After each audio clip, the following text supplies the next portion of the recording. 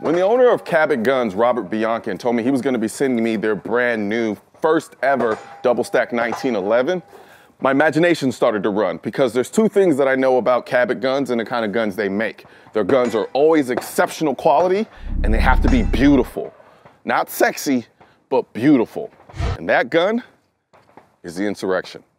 Cabot Guns is the type of gun company that, when a meteorite hits our planet, they'll send a fleet of black SUVs and cars filled with people in black suits and weird gadgets, and then take a piece of the meteorite and make two fully functional 1911 pistols, and then call them the Big Bang set.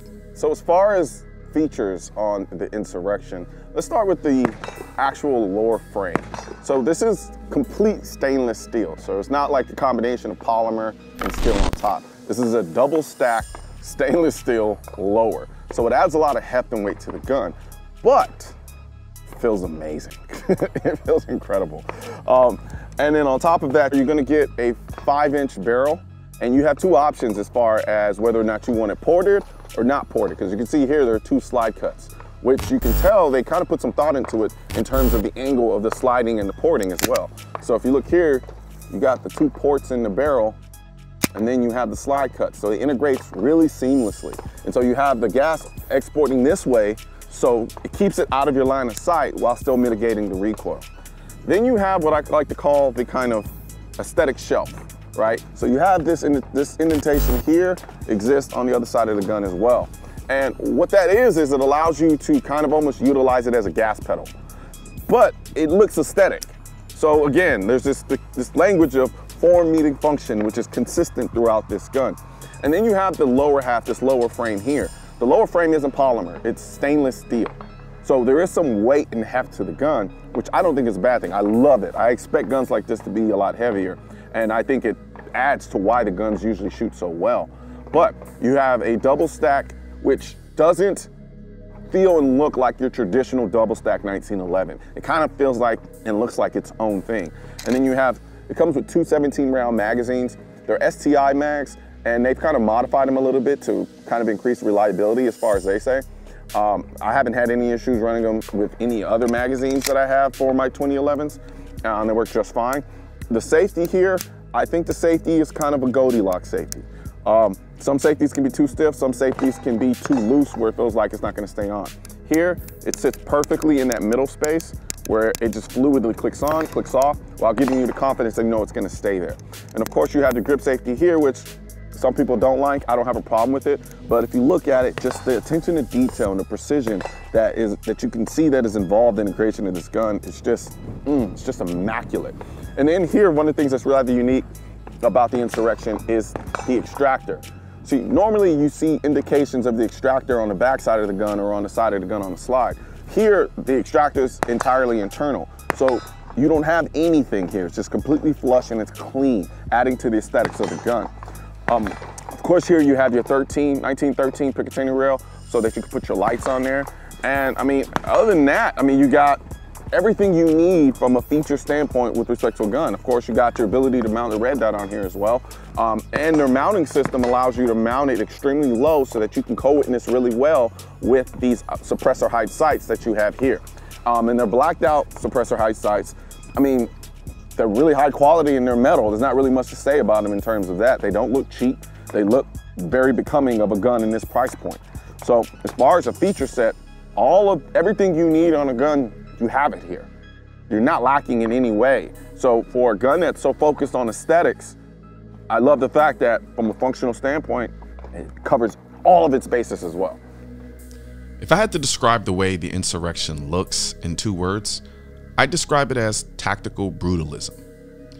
Peaking in the mid-1970s, brutalism was a style of architecture known for its functional reinforced concrete and steel, modular elements, and utilitarian feel. When I look at the Insurrection, I see a gun made with the same design language as brutalism, but instead of using concrete, it looks like they use vibranium steel from Wakanda.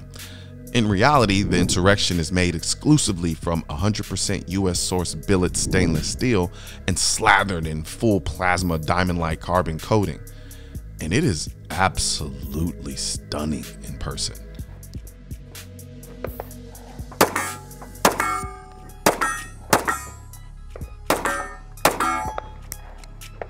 So, you're probably wondering why I'm sitting in this goofy little chair. And the reason why is because the shooting nature of the Insurrection gives me lazy. And what I mean by that is, you see, it's an all-steel gun. So it's weighty, it's heavy. So the things on it seemingly move slower than when you have a lighter gun. So it gives this kind of energy of, I just want to walk around here and just kind of point at stuff and shoot it. That is until you actually force it to run fast, because you don't really have to force it to run fast at all. In reality, it can go fast. It can go really fast, actually. But its natural tendency is to kind of just shoot lazily. Now, a couple of factors can play into that. You have the weight, then you have the trigger. So with the trigger, the laziness comes from the fact that the trigger inside of that trigger housing sits kind of farther back. And then you have this nice little comfortable curve, and you just want to sit on the trigger and then just plink at stuff, just plink. But then, you see that reset? I'm gonna show it to you again. Watch it, watch it, watch it. Boom. Woo! That reset is where your speed comes from. Because at that point,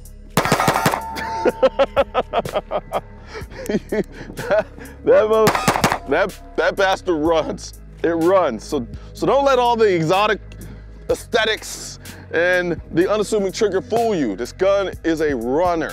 It's like a GT versus a sports car. Like a powerful GT can go really fast, but it goes really fast in long distances. And it's comfortable, and it's soothing, and it's beautiful to look at, and all of those things. That's what this is. This is a GT19 double stack 1911. Exactly what it is, and it shoots like one too.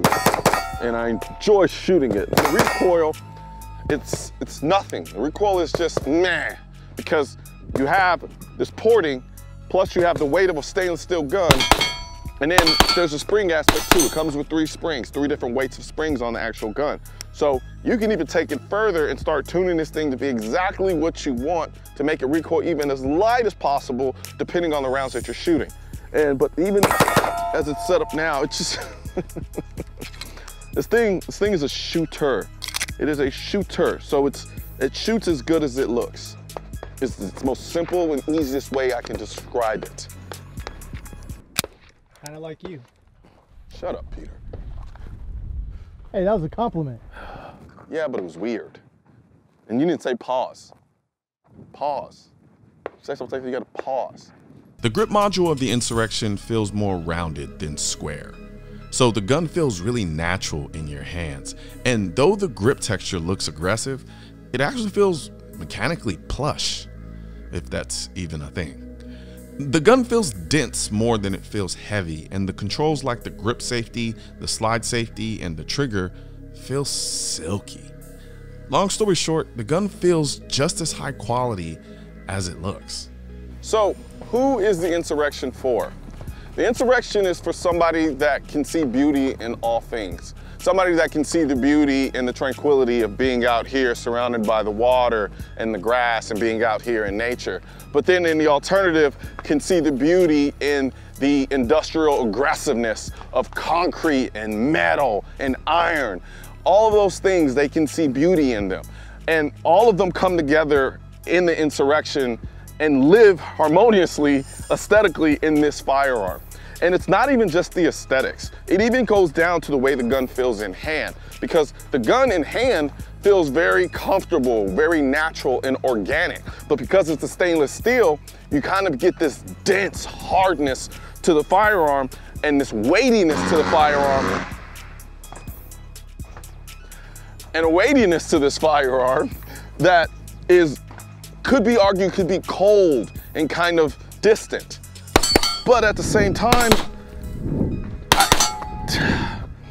it shoots. It shoots lazy, and then it shoots fast, and then it's this like dual personality of a firearm that doesn't necessarily exist in other double stack 1911s. And I gotta say, for it being a double stack 1911, it still manages to be its own thing. Like, you don't see it and you go, whoa, that's a double stack 1911. You go, wow, first of all, that thing is beautiful and mean at the same time. And it feels great in hand. And it just, this finish, this DLC finish is just, it's just this dark, beautiful, and I kept being worried about putting it down on different things when I was out here filming. And I would see a mark and a scratch and I would just go, and it'd be gone. It's just this luscious, deep, beautiful black that you honestly, and it sounds cliche, but I have to say it, there's no way to say it, you really just have to see it in person. So if you're somebody that can appreciate the dual aspects of a firearm in terms of the way it looks, the way it shoots, the way it feels, then you might want to go and get your hands on a gun like this, like the Insurrection, especially if you're someone who's really big on the double stack 1911s. This finish, sometimes it looks gray, sometimes it looks this deep, beautiful black. It's just beautiful. Kind of like you. Well, minus the beautiful part. Shut up, Peter.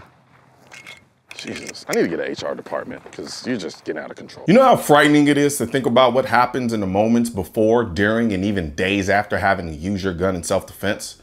When you first start carrying a gun for protection, it can be a very scary and nerve-wracking experience, especially if you haven't gotten the education and training you need to feel confident. I've been there myself, hoping I never have to go through a self-defense shooting, which is why I'm a member of the USCCA.